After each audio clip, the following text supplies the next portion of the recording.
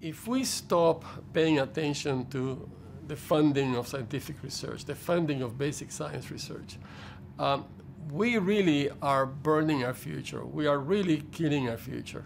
Are we losing some benefits of scientific research already as labs suspend their activity? Very much so. I mean, there is quite a bit of research that has been stopped. Research in academia, stop-start doesn't work. Once you stop something, once the laboratories close, once we lose the people, once we lay off people who have the experience and the expertise on the research we're doing, we lose a tremendous amount.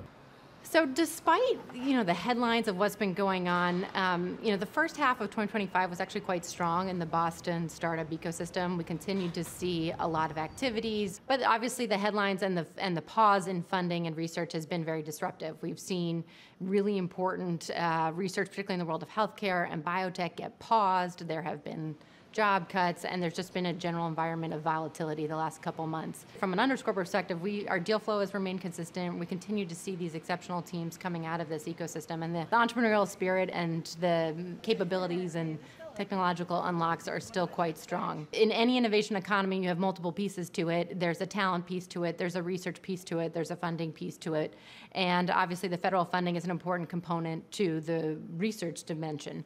So what we will need to do is find alternative sources of funding.